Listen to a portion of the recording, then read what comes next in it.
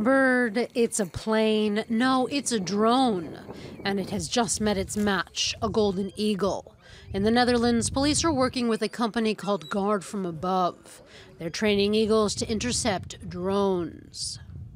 During training, they have proved to be the best bird of prey to take down drones.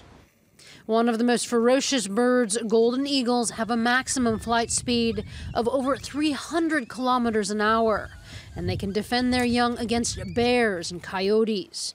With talons worthy of knives, they could be the next low-key solution to what is becoming a high-tech problem: illegal drones that interfere with airplanes, make illegal deliveries to prisons, or even possibly one day be used by terrorists.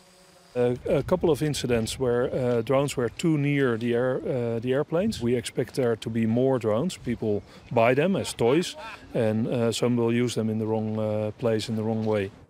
The test program teaches the birds to neutralize the drone's propellers. And drone-downing eagles like this bald eagle may soon be security officers' new best friend. For consumer demand for drones is booming. The $2 billion global industry is expected to reach $127 billion in the next 4 years.